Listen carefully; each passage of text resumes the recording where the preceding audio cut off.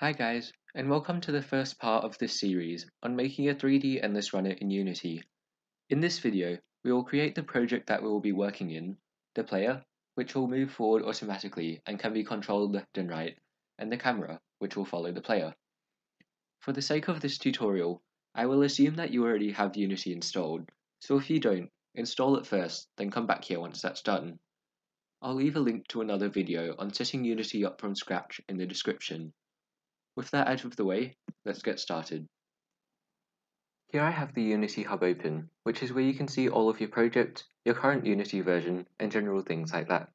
I'm going to click on the New button in the top right, which will bring up a window asking us to specify a project name and a location to store the project. I'm going to name this Endless Runner Tutorial and specify a location to store it. Once that's done, I'll click Create. You'll have to wait for a minute or two for it to load.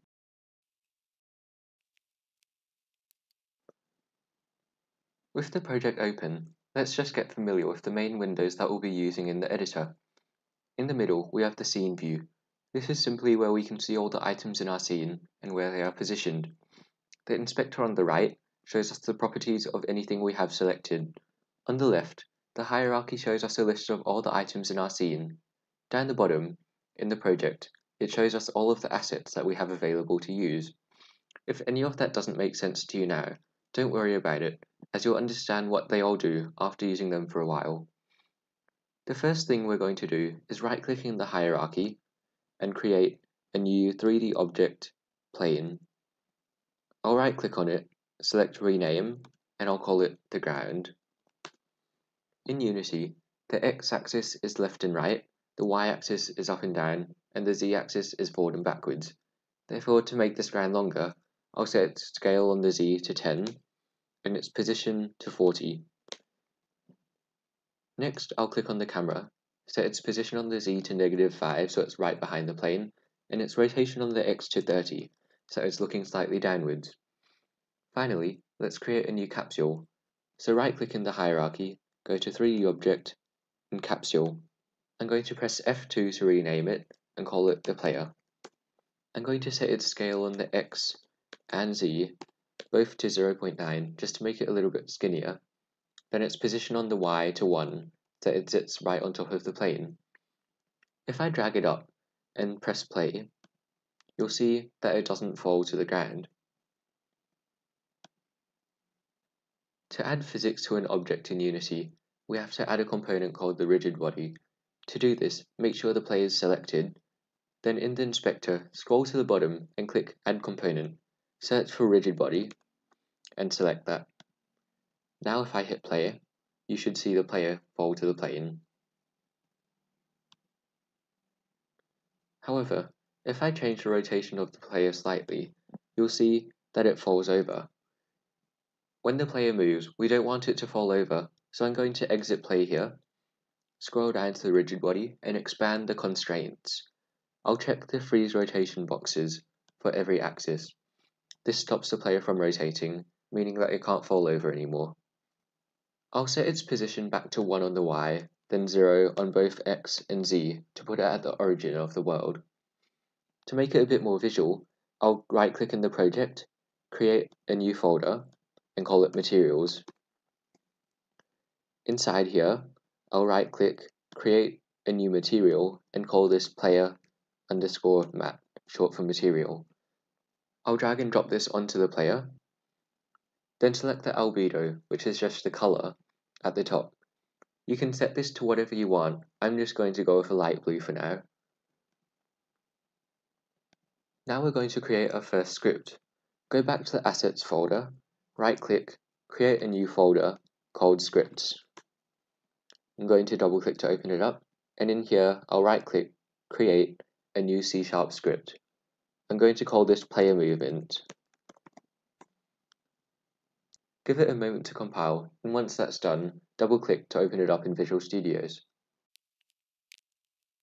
Once it's open, we can delete these two using tags at the top, as well as the start function, as we won't be needing either of those.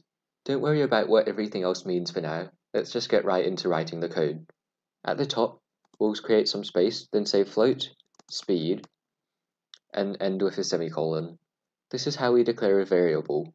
Float tells it what data to hold, in this case a decimal number, and speed is the name that we're giving the variable.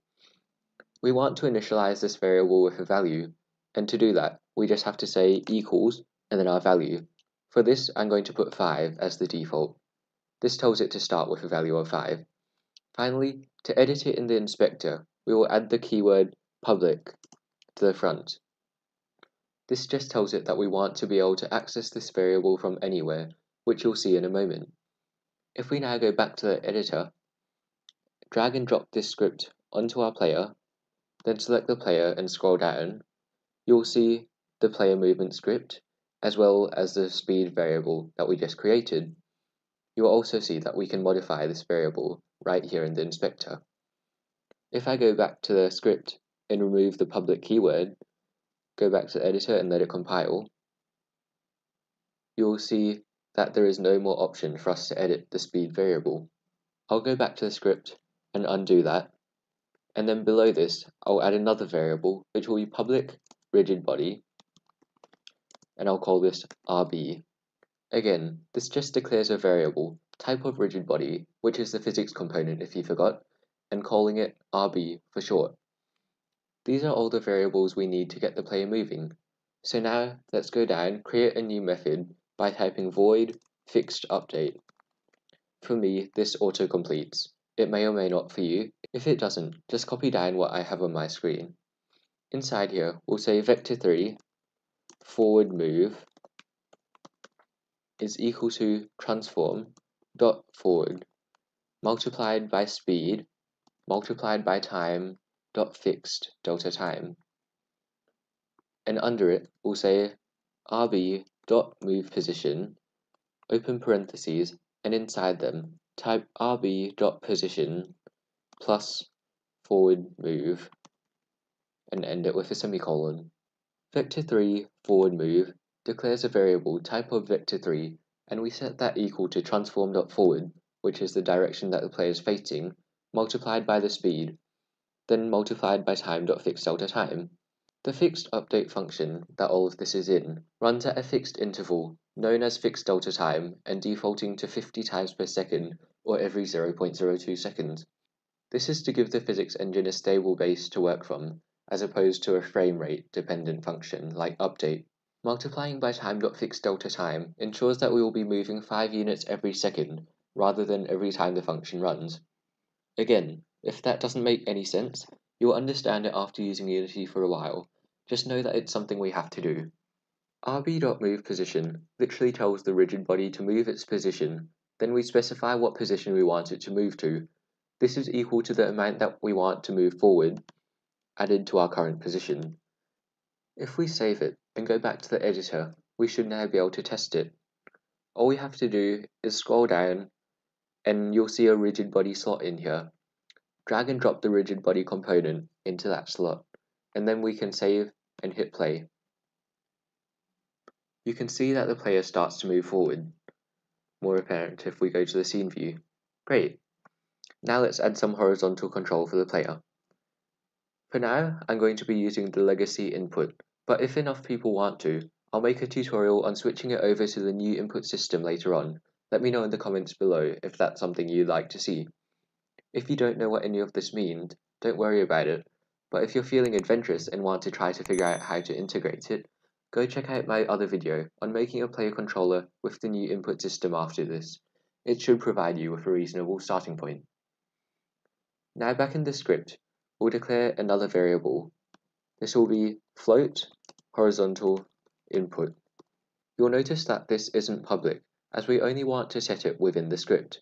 In the update function, we'll say horizontal input is equal to input.getAxis, open parentheses, and in quotes type horizontal. I'm going to end this line with a semicolon. To explain what this does, I'll go back to the editor, go to Edit, Project Settings, and then select the input on the side. If I open up the axes, you'll see a list of predefined inputs that Unity has given us. Horizontal is one of these, and if I expand it, you'll see that it's assigned to the left and right arrow keys, as well as the A and D keys. The left and A keys are both negative, meaning that when either of them are pressed, reading the horizontal input will give us a value of -1, whereas the right and D keys are positive, meaning they'll give us a value of +1 when we read them. With this in mind, we can now close the project settings and go back to the script. In the fixed update, underneath the forward move, I'm going to create a new vector3 and call this horizontal move. I'll set it equal to transform.right multiplied by horizontal input, multiplied by speed, and multiplied by time.fixed delta time. Transform.right is exactly the same as transform.forward, except that it gives us the direction to the player's right. We can see that if the player has the D or right arrow pressed, horizontal move will point to the right, but if they have the A or left arrow pressed, it will point to the left, as horizontal input will equal -1.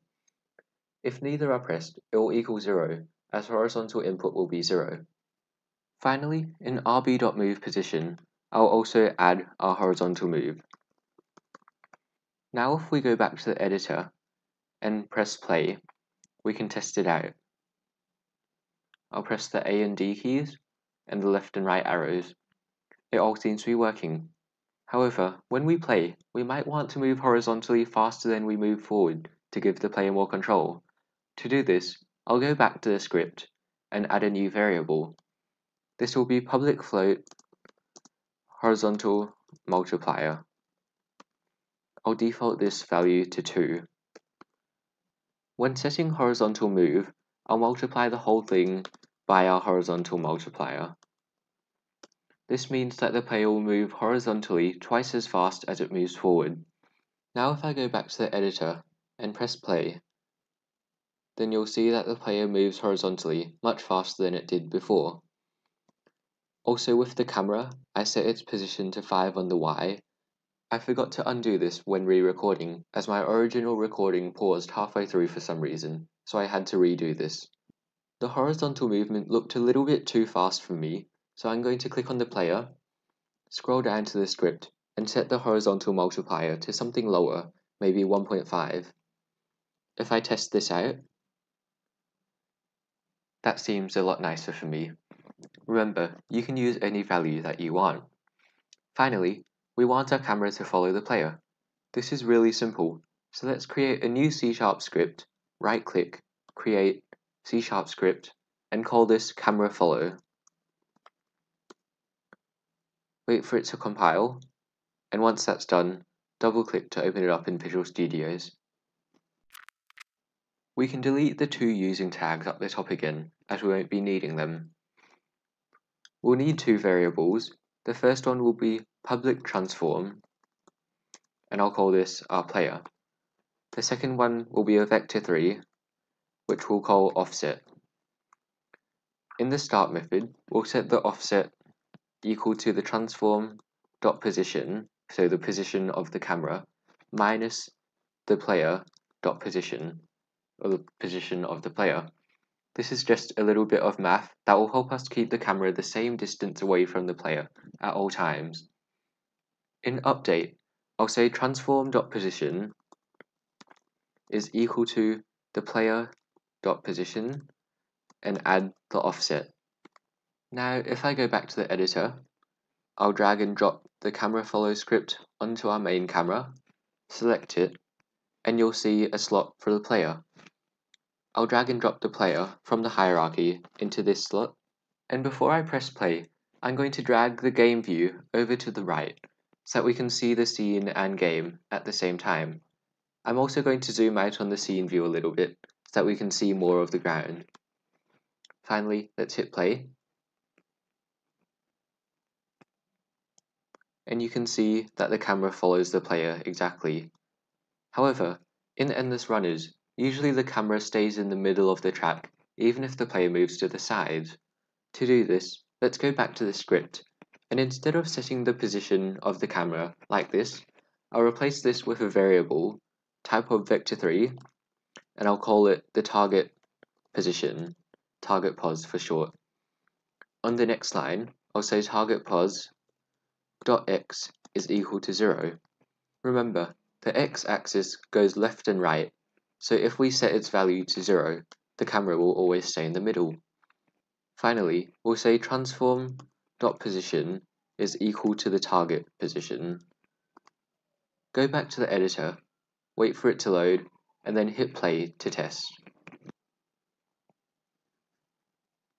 You can see that the player is moving forward, the camera is following the player, and it's also staying in the middle of the track as we move left and right. That's all we'll be covering in this tutorial. In the next one, we'll look at spawning the grand tiles endlessly. If you liked this video, hit the like button. If you didn't, hit dislike and let me know why in the comments. If you don't want to miss a video, remember to subscribe and ring the bell icon. Thanks for watching, and I'll see you in the next one.